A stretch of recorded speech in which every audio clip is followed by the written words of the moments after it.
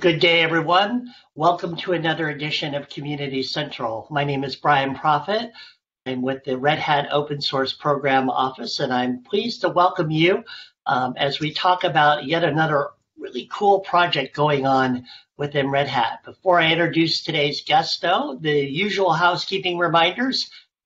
Please feel free to put in any questions that you might have for our speakers in the Q&A section. We will be getting to the Q&A later after the presentation.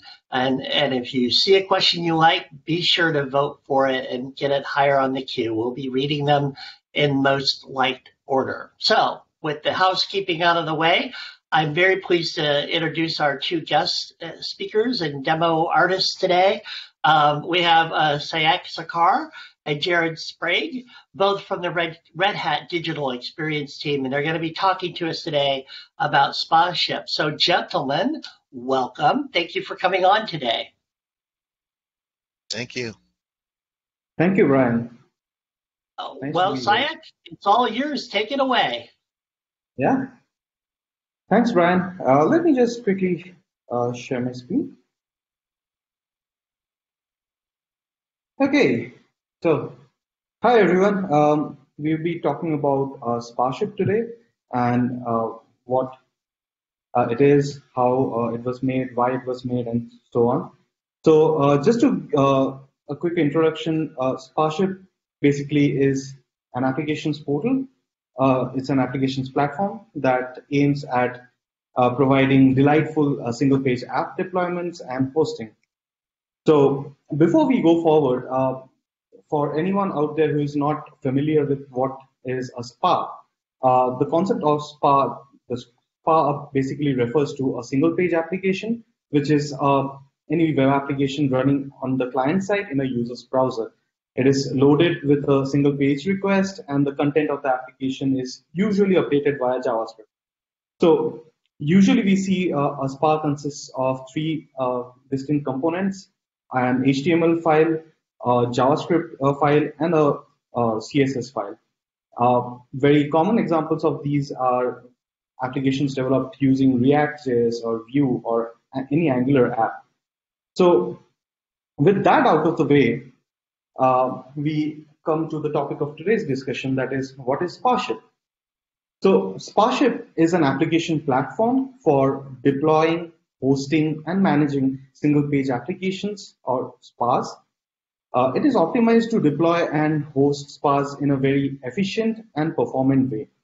The idea over here is to reduce the developer's cycle time and friction when you're deploying a SPA.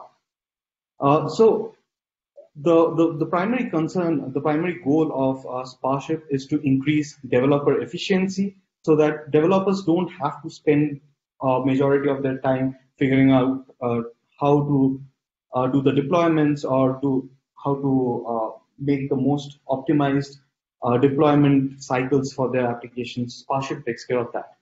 And most importantly, SPAship is an open source project. It's out there on GitHub. Anyone can jump in and start contributing.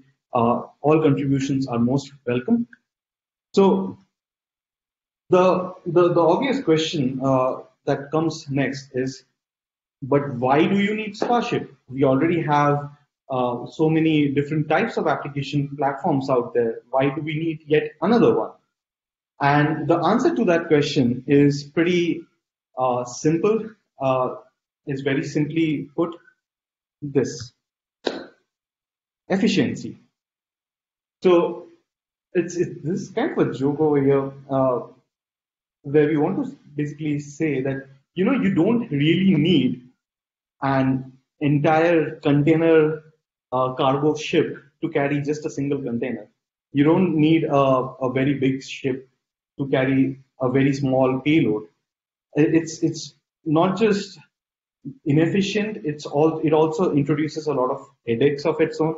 Like a very common example would be, so if you have children at home and they want to have their own space to play, you would probably build them a playhouse, but getting an entire house for them to play in is probably going to be an overkill, or probably it's going to be too much effort for something which does not really require that much effort. And also, it also introduces its own set of headaches and challenges and so on. So this is the problem that SPAship is trying to tackle. You should not have to have a lot of headache when it comes to deploying your applications in an efficient way. You want to be smart, you want to be efficient with your single page applications and the deployments. So why was it needed? As we just said, the current application deployment methodologies, or even the current options that we have, are usually very inefficient in terms of optimizations for spas specifically. If you want to just like deploy a client-side application, a spa is nothing but just a client-side application without any server-side component to it. You don't really need a full-fledged environment to run it on, where you want to have where you would have numerous other components running.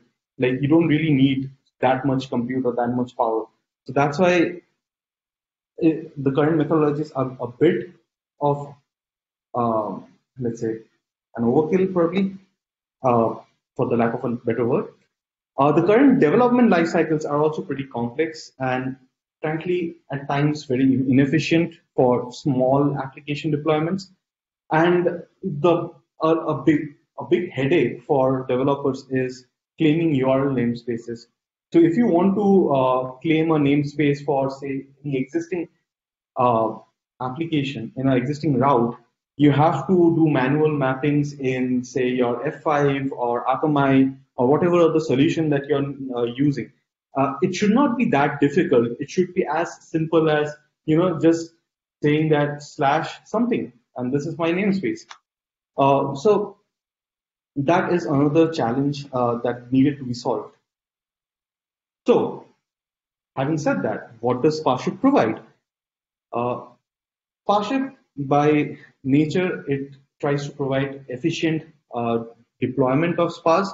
So you can deploy any app to any environment within a matter of seconds. You don't need to spend minutes or hours sitting on your app deployments. So every time you do a small, tiny change to your application, you don't want to wait for, say, 15 or 20 minutes for your application to be deployed on your QA server so that you can say, okay, that's good.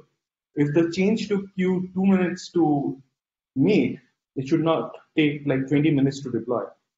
SPAship also does provide configuration options for bootstrapping spas, and also improving the spa developers' experience as a whole. And by default, it comes with support for chroming via server-side includes.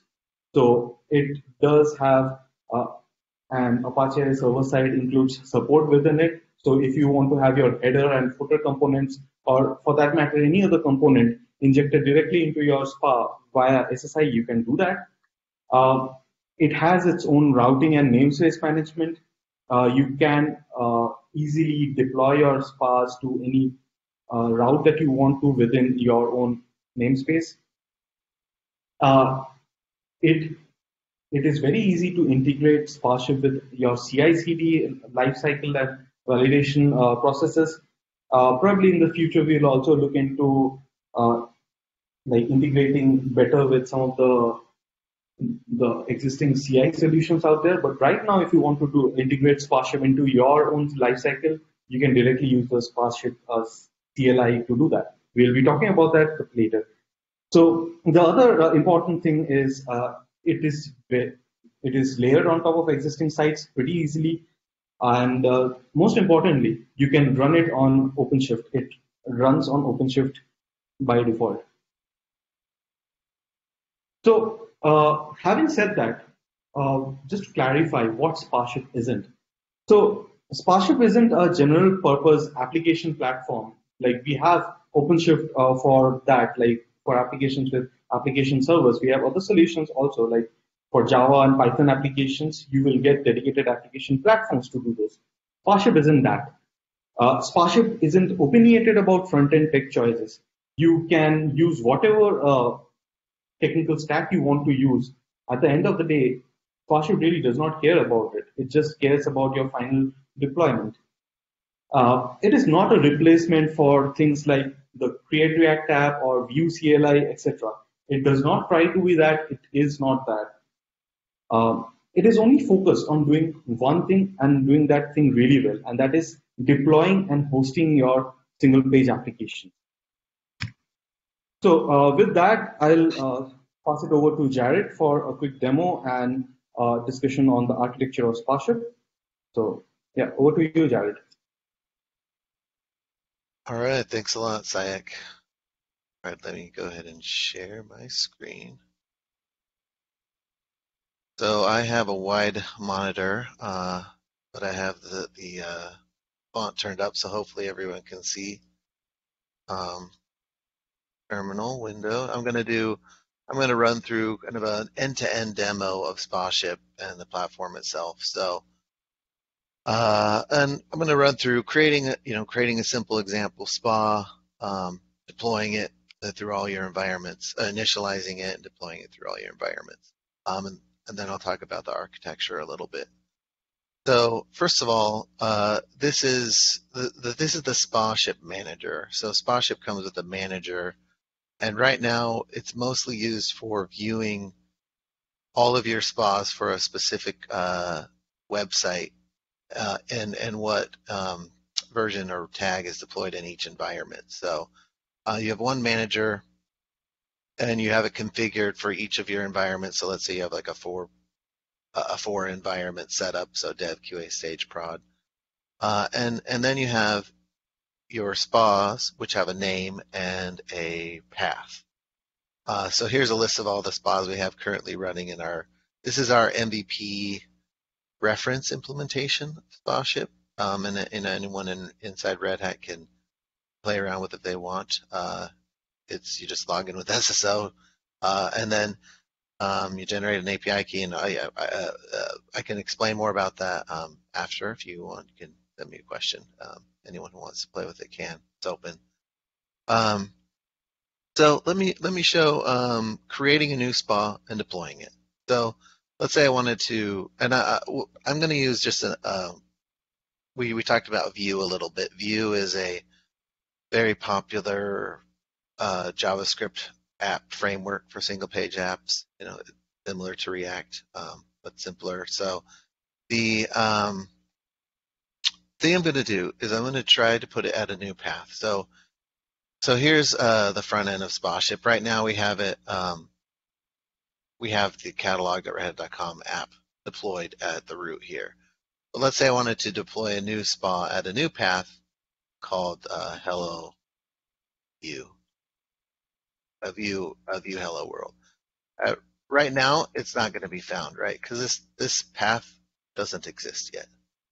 Okay, so this comes into the namespace claiming that we talked about. So let's go ahead and make it. So here I have very simple SPA. It just has a JavaScript file, an index.html file, a CSS file, and a package JSON. All front-end developers should recognize this kind of setup here. So what I'm going to do is, first of all, I'm going to use the SPAship CLI to initialize a new SPAship app. So all I have to do is SPAship init.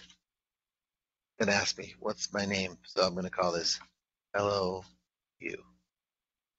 I'm going to give it a path that it's going to live at. Hello, the single page app. I'm going to say no for now, but that's that is for doing friendly URLs, which I'm going to say no for this one. But so now what that did is it generated a SPAship YAML file, config file. I'll just show it so you can see what it has. It just basically generated a YAML file with those with that data. All right, so now what I'm going to do is I'm going to edit this and deploy it. So in index.html, it just has a message here. So I'm going to change the message from hello view to hello Red Hat.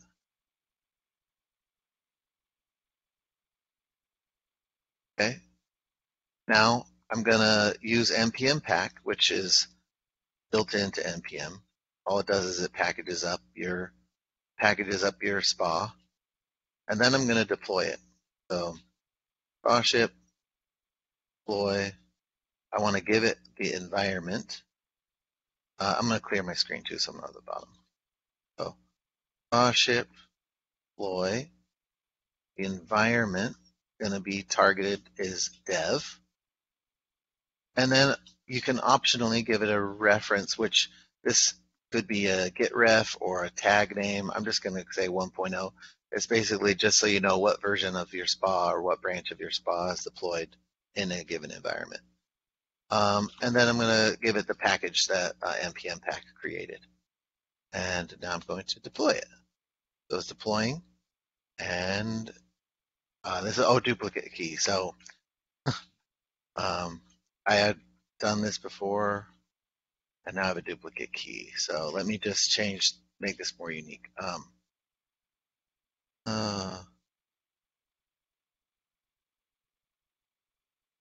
going to call this view app. There we go. Pack. Run this again. So apologize for that. Do this now. There we go. So now it worked. So and this is kind of a protection we put in. Actually, this is a good thing I showed, because if someone's already deployed an app with a given name and path, you shouldn't be able to deploy on top of that, and that's why it gave me an error, because an app was already deployed at that from a previous example. So I had to make it unique, and now it's successfully deployed. And the key, and now before I move on, now I'll come over here to my path. I called it Hello View app, and boom, there it is.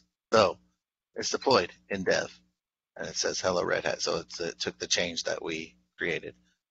Now, if I look back at my list of applications here in the manager, I should see, here's my Hello View. It's at, this is not, let me refresh this. Also, there it is, Hello View app. So here's the app I just deployed in this details. Its name, its path. And right now I've only deployed it in dev, and it shows the version when it was deployed. So let's say I want to deploy it across my other environments. So I deployed it in dev. I checked it out. It looks good. Let's deploy it in QA. Now, just change the environment to QA. It's done. And you'll notice that took less, just maybe 1 second to deploy. And now it's in QA. There you go. Boom. It's in QA. All right. Check it out in QA. Let's go to stage. Deploying my SPA to stage. Now, look at the manager. It should show it's deployed in stage now. Here's the app running in stage. And finally, everything's good in stage. Tested it out. We're ready to go to prod. Change the environment to prod. Deploy it. And it is done. Now I come back to the manager. And it's deployed in prod. So, just if you kind of combine how long the deployments took across each environment, it's extremely fast. Like when Sayak was talking about efficiency, right? You don't have to wait for any overhead stuff, right? It just instantly deploys it. It's almost it's seconds instead of minutes or even hours deploy across your environment. So it's very efficient for SPAs. And the reason we can do that is we've optimized the platform based on the properties that SPAs are just static files. There's no server attached to them. There's no back end at all. It's just HTML, JavaScript, CSS, all packaged together, right? So because of that unique attribute, it lets us optimize it to deploy extremely fast. And so you can have the really fast feedback loop and quick deployments. So that is the demo. So the next thing I'm going to talk about is the architecture. So I'm gonna present here, and here is so we have a detailed architecture, which when you look at that link in the slide deck, it'll show you. But that one will make you go cross-eyed. It's it's very busy. Got a lot of, it has every part of the platform. And if you want to look at that, you can check it out after this in the slide deck. But this architecture is the simplified, only the very important parts at a very high level. So, like we said, SPAship is meant to do two things really well, which is hosting and deployment. SPAs. So this kind of calls out those two main elements of SPAship: the hosting and the deployment. And that, well, everything is running on top of OpenShift, the background. So from the hosting side, when a client makes a request, it hits a router. The router is what handles that URL namespacing, the paths that I was showing where you can put it at any path.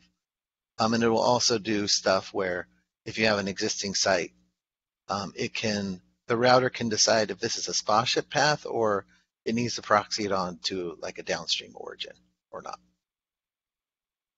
The router then goes not to the API. This actually should be Apache. So I'll fix that.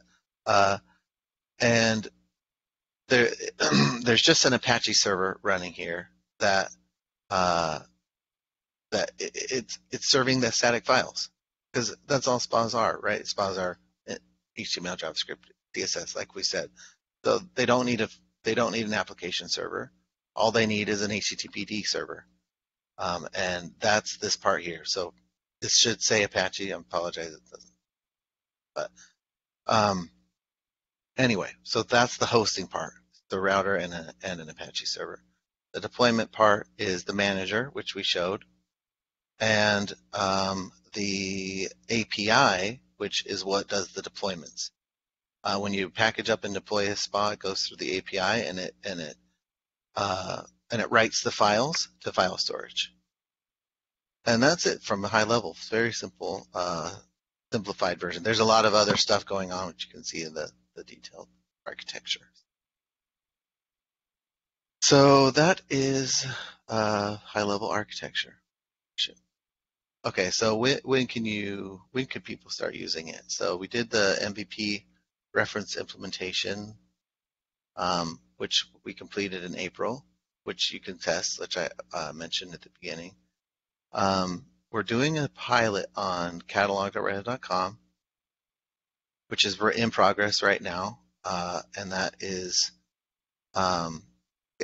scheduled to done around the end of June. And then we'll do like a GA shortly after we complete the pilot. And you can, it's on GitHub, so you can start checking out the documentation and the project. Of course, it's open source, so you can set it up. And that is it. So now we can move on to questions.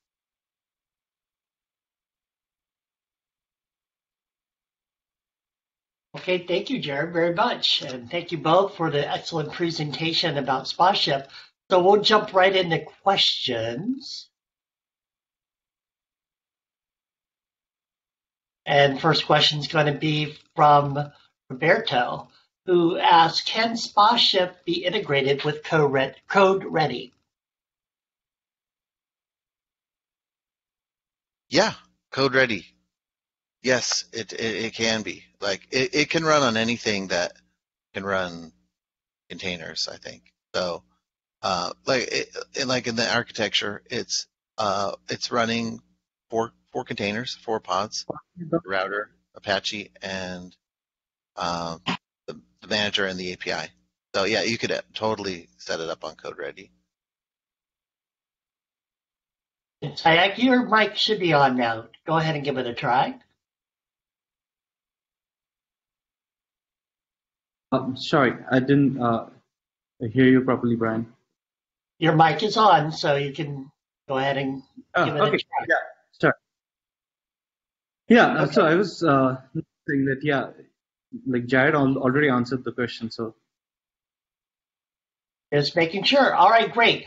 So Merrick asks, what's going to be the message for SPAship?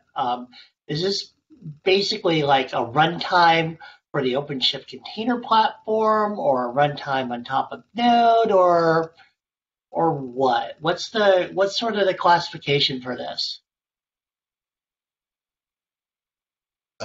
So I would runtime. I would say it's a platform for SPAs. That's the name. That's the message I would give. Like,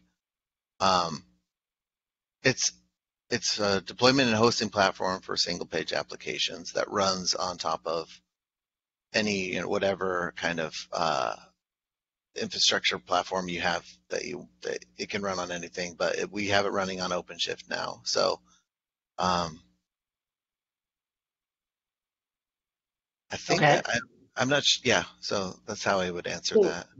you can think of it as, so it's nothing but a deployment platform. It's an application that runs on top of OpenShift itself. So I don't think the classical classification would be good enough to justify what it exactly does.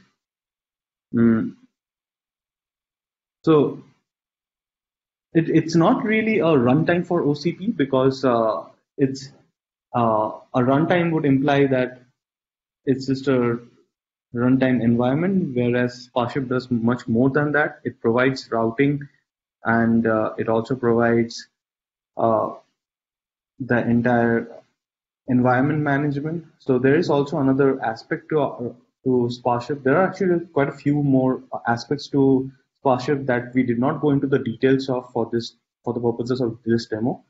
But it allows you to also handle your environments from a single interface. So I wouldn't classify it as just a runtime, but yeah, it allows you to probably run your single page applications in a very simplistic way. It's kind of like I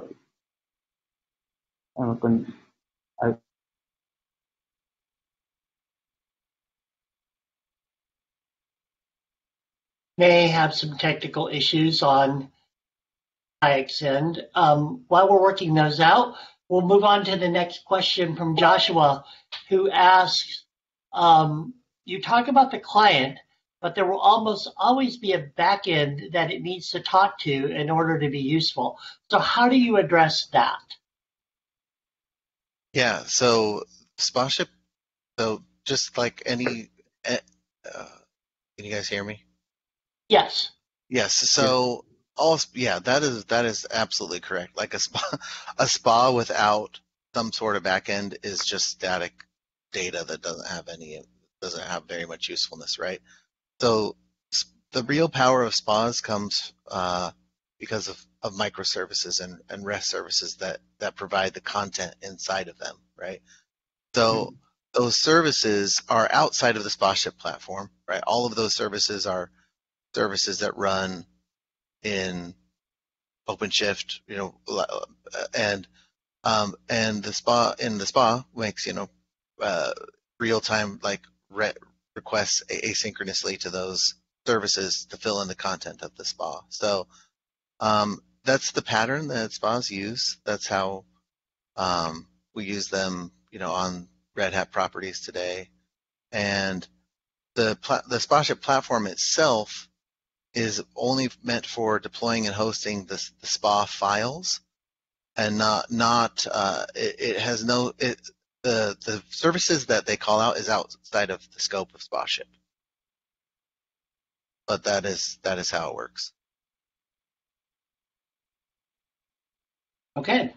Andrew asks, maybe namespace is an overloaded term in OpenShift context. Seems like SPAship is talking more about paths within a domain where an app is exposed. Yes. URL context. Yeah. URL namespace. Namespace is overloaded. In this context, we're talking about URL paths. Yes. Path namespaces.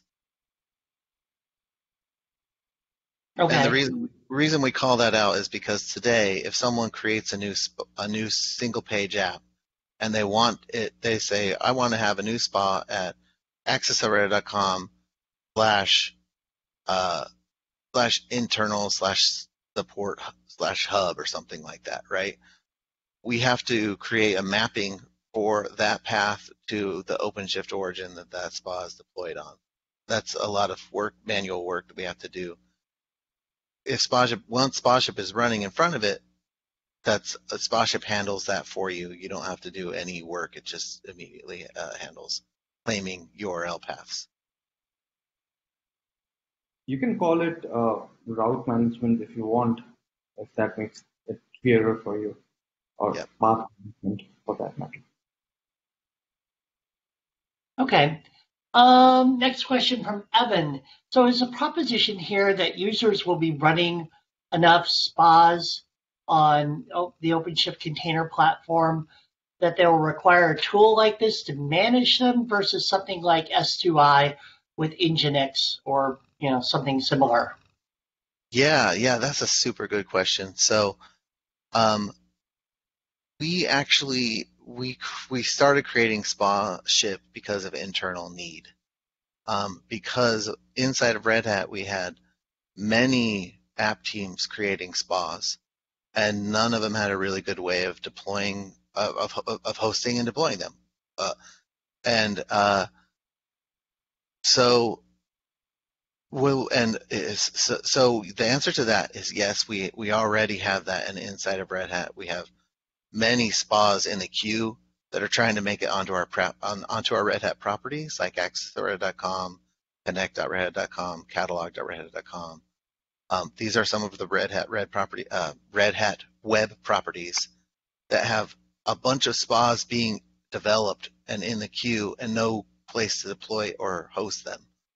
We have OpenShift, we have managed platform, which we are using today, but that requires setting up a whole new origin just for tiny little bit of HTML files running an HTTPD server, right? So it's overkill to do that. And then to deploy them, you have to build the container, run the builds, let the Kubernetes do all of its stuff, right?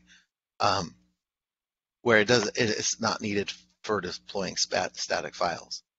So the answer is yes, and the reason we know this is because we're facing this ourselves and addressing it, and all of the front end dev teams for our web properties are like, they have spas already.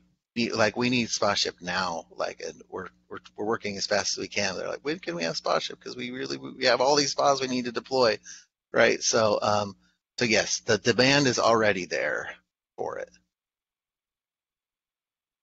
Okay, excellent. So next question from Merrick: is hosted documentation for SPAship available somewhere? So for SPAship, right now we have documentation ready, but mostly it's internally available.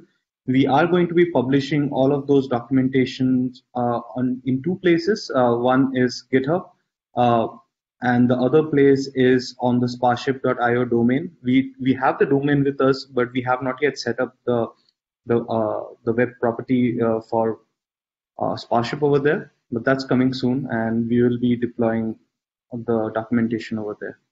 For now, if anyone is interested, our READMEs, like the entire SPAship project, is very well documented. You can go through the READMEs for the individual packages, and for the overall package as well, and you should be good. It should be good enough to start with. And in addition, I'll also add that the API has generated documentation. Oh yeah, I put a link to that, but this is just for the API endpoints. So, Swagger. So I put a link in the chat for that. And we'll put a link in the Mojo page for that as well. Excellent. So moving on to the next question from Paul. What if your production environment is on a separate cluster? Yeah. So that's a good question. So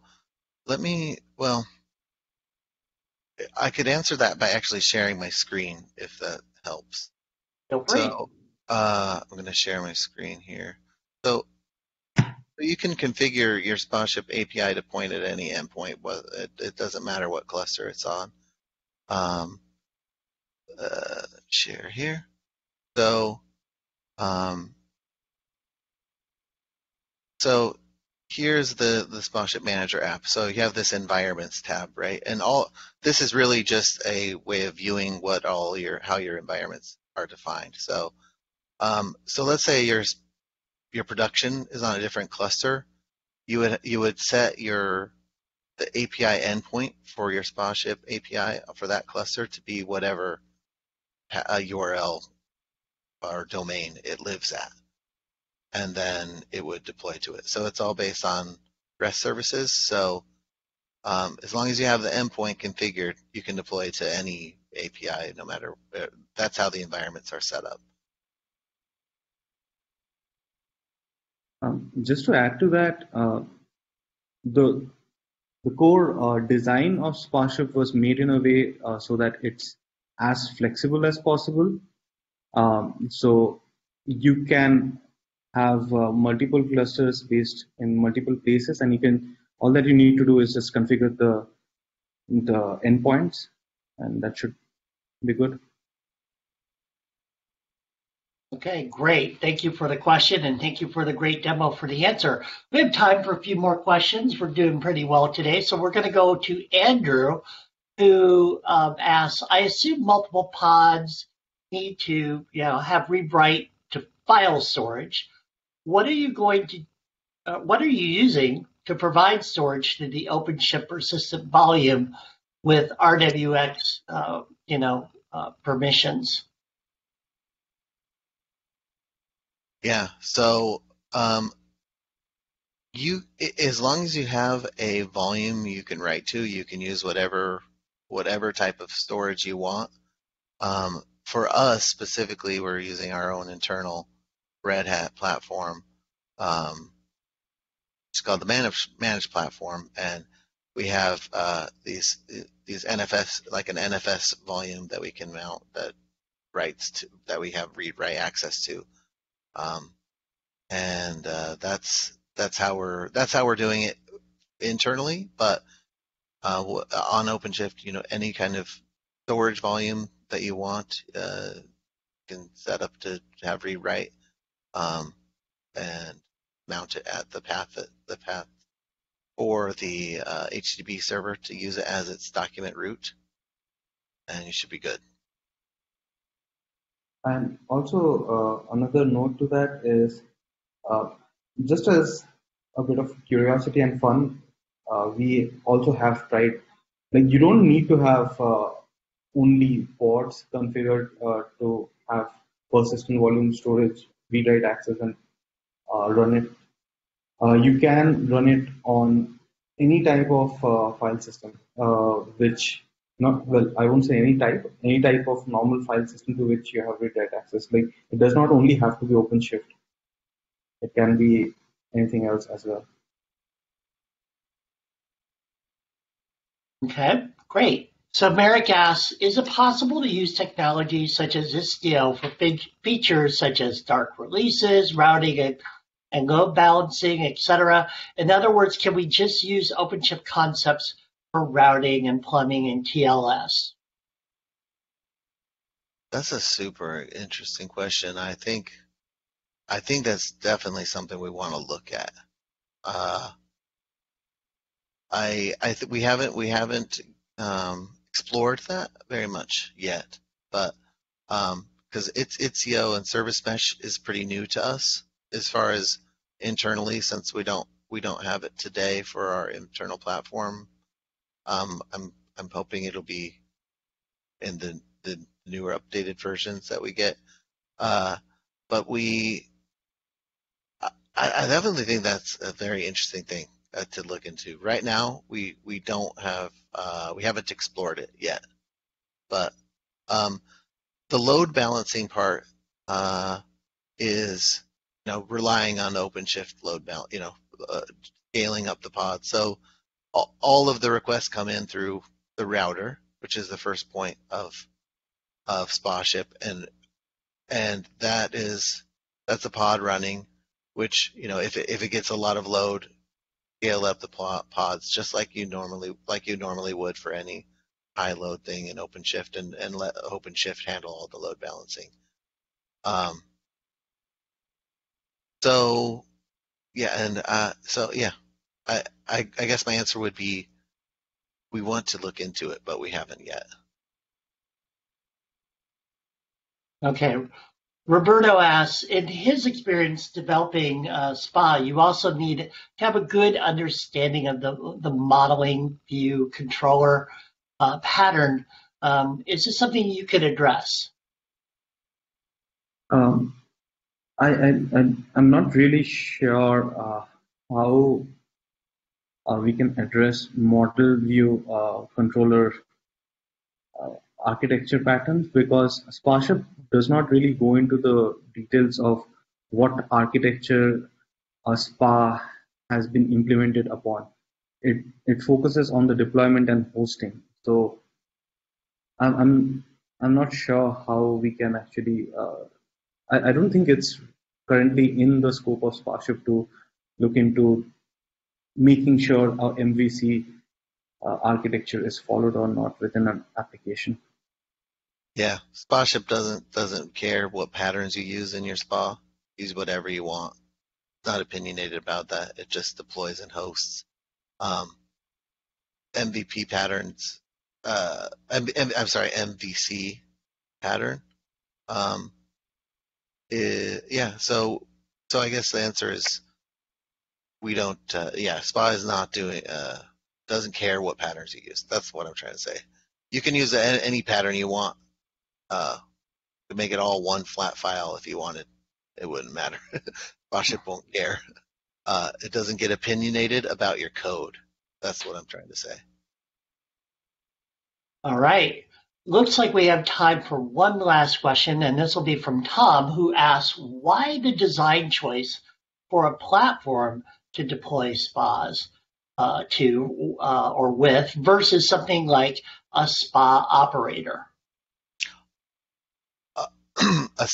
Well, so that's a good question. We want to make SPAship an operator. We do want to do that. We don't have operators today inside of our platform.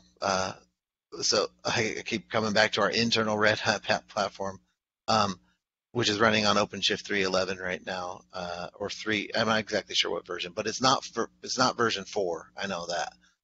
So we don't have operator support ourselves yet. Once we do get that, we definitely want to make a SPAship operator. That is something we want to do. We've talked about it. We're like, this would be really cool as an operator. So that's part of our future plans. All right, great. Well, gentlemen, thank you again so much for the presentation about this really cool up and coming open source project, and of course all the demo work. And we really appreciate you coming on to Community Central today. Thank you for having us. Thank you, Brian. Thank you, everyone, for having us. All right, and with that, we'll close out another edition of Community Central. We'll be back in 1 week with probably the final episode of this season of Community Central. Until then, everyone be safe and be well.